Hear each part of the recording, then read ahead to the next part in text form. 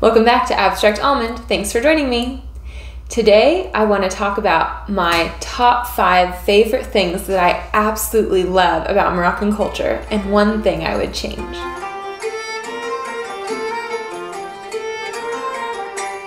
For those of you who don't know, my husband Souheil is Moroccan. He was born and raised in Morocco, and he is very proud of his culture. Now, after being married to Souheil for 3 years, I have learned so much more about Moroccan culture, and there are so many things to love about it.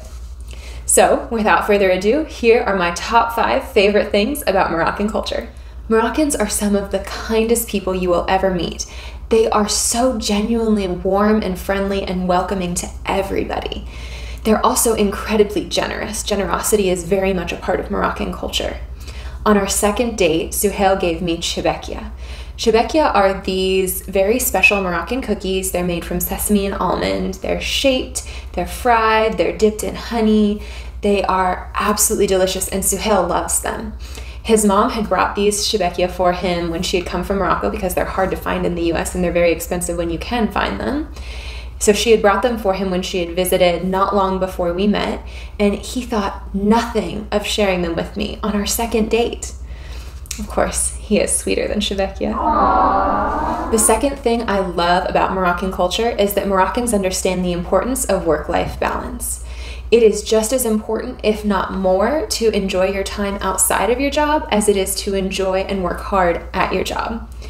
There is a time for work, but there also needs to be time for rest, relaxation, and contemplation. Fortunately, Souheil and I help each other equalize our work-life balance. Aesthetic appeal is important in Morocco. Design, beauty, and functionality all work together. You shouldn't have to sacrifice appearance for function. Something that my husband and mother-in-law have taught me is that with a little patience and perseverance, you can find the perfect outfit, piece of furniture, room layout, or even meal plan for any occasion or price point. Now, I know this idea isn't uniquely Moroccan, but it was taught to me by Moroccans, and it's very prevalent in Moroccan culture. We're also very fond of Moroccan colors, designs, and traditional craftsmen and craftswomanship. Throughout our house, you'll find a lot of the blue on white pattern that Souheil's hometown of Fez is so famous for. There are so many great things about being married to a Moroccan, but one of the best is that you get to travel to Morocco. Number 4 on my list of my favorite things about Moroccan culture is how diverse it is. The people and the landscape are hugely varied. You have oceans, deserts, mountains, plains, huge cosmopolitan cities like Casablanca, Rabat, and Marrakech, more traditional cities like Fes and Tangier, and rural areas set in desert, mountainous, and agricultural areas. Each of these has their own traditions, cultures, styles of dress, and food. If you haven't had a chance to visit Morocco yet, I recommend you go just as soon as we can all travel safely. Last, and possibly most importantly, on my list of my favorite things about Moroccan culture is Moroccan food.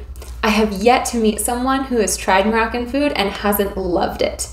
It's fresh and delicious with bold flavors. It's not hot, but it makes full use of herbs and spice to create beautifully balanced traditional dishes, from iconic mint tea and tagines to Moroccan comfort food like ghaif or masamman, harsha, and briwat. Moroccan food is hard to beat. It's also fairly healthy and well-balanced. And yet, many Americans have never tried Moroccan food. I think this is partially because there's a relatively small Moroccan population in the United States, but also because many Moroccan recipes look intimidating, time-consuming, or just inaccessible because they present ingredients that Americans are used to seeing in a very different way. One of our goals here at Abstract Almond is to help make Moroccan food more accessible to non-Moroccans and to explore fusions of foods from our cultures and around the world. Now we come to the one thing that I would change. As you can tell, I love being married to a Moroccan. We love celebrating and sharing Moroccan culture in every way that we can. The only thing I would change is that I can't speak Arabic or Moroccan Darija, which makes it hard to interact with our Moroccan family and friends and Moroccan culture as much as I would like to. I'm in the process of learning, but I still have a long way to go. If you all have any Arabic or Darija learning resources that you could share with us, we would greatly, greatly appreciate it. I'm in about the intermediate level, which seems to be an Arabic language resource void here in the United States, so any resources you could point us to would be a great help. Thanks for watching!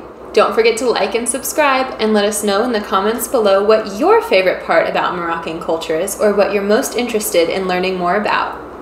We'll be back next week with a recipe video, but in the meantime, be kind, find peace, and spread love. We'll see you soon!